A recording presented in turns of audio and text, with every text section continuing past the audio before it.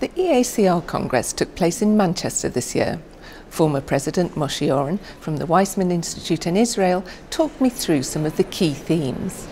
Perhaps what's most impressive is that the basic research world and the clinical oncology world are really getting much closer to each other in a tangible way.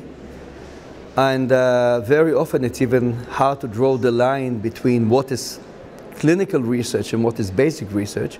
There's an increasing amount of data that come out of clinical trials, and I think this is clearly one of the immediate challenges that the field is dealing with, making sense quickly of a huge amount of data. The data is there, the technology is advancing very rapidly, and we've seen, in fact, some impressive and even amazing new advances in technology that allow us to connect high-end approaches together, combining microscopy with sequencing, knowing what an individual cell within a tumor that we see, where it is, where it's, and who its neighbors are, and at the same time figuring out what exactly is going on in the cell, which genes are turned on, which interactions with its environment are occurring.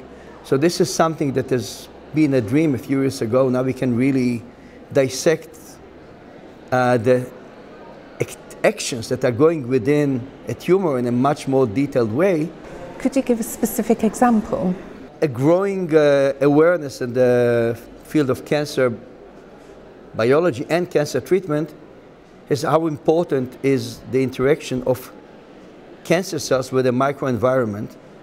And of course, this has become most notable because of all the immune therapy advances.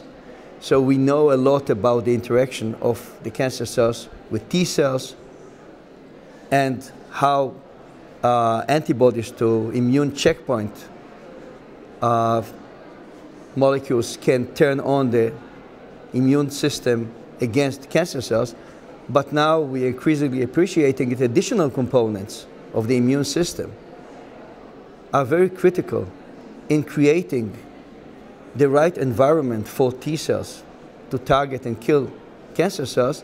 And in fact, we are getting ideas into why in some patients cancer immunotherapy fails, whereas in others it succeeds. It's not just the T cells, but it's very much what's going on around them, what other cells are there, and we gain understanding now very much about what factors within the tumor cells modulate the type of immune microenvironment that is formed around them. So it's really, there's much more understanding into the crosstalk. It's a mutual crosstalk between the cancer cell, local immune microenvironment, and actually even cells that come in from a distance in response to signals that are generated in the vicinity of the tumor cells, not only by the tumor cells. So we are beginning to get more of a network view of the cancer cell within really an integrative environment, and this is eventually what we'll need to know in order to target tumors successfully. I think also another aspect that comes in is synergy between different therapy approaches, which we know for a long time are necessary. That's what is being given to patients, combination therapy. But rather than just asking how do combinations of two compounds or two treatments affect the cancer cells themselves, we see that many of those treatments, in fact, are also modulated by targets that are present not within the tumor cells, but within their environment. So I think this is a new way of understanding, a more correct way, a more holistic way of understanding what we need to overcome and what we need to manipulate in order to achieve effective cancer therapy. So to me, this was one of the exciting insights. It's, I would say, the holistic view rather than the cancer cell-centric view. If we just understand what's going on in the cancer cell, including all the mutations, all the omics that we can do in it, we still don't understand what's going on in the real cancer. And I think now we are much closer to understanding it the right way. What surprised you at the Congress?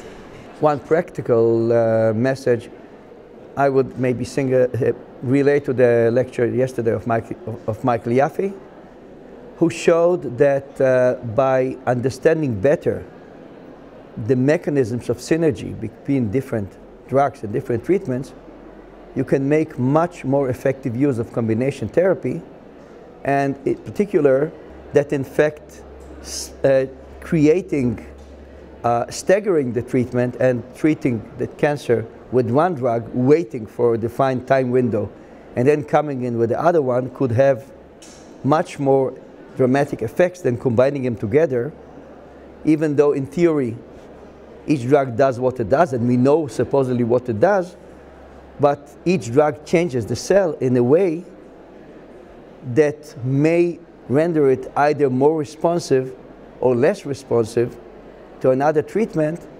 And as we appreciate and probably already know long ago, a response to a cancer cell or any cell to a treatment is not static. Things happen in a time course. You get processes turning on, turning off, and if you know when to wait with the second drug and understand when the cell is ripe for maximum efficacy of the other drug, you can achieve much better responses with the drugs that we already have, even without need to develop additional drugs, which of course we will continue to do. What would you say were the take-home messages of the Congress? We need to continue to intensify the crosstalk between researchers who come from very different disciplines and between medical oncologists, because our ability to tackle cancer successfully will depend increasingly on combining areas of expertise which no single person can handle. That's great. Thank you very much.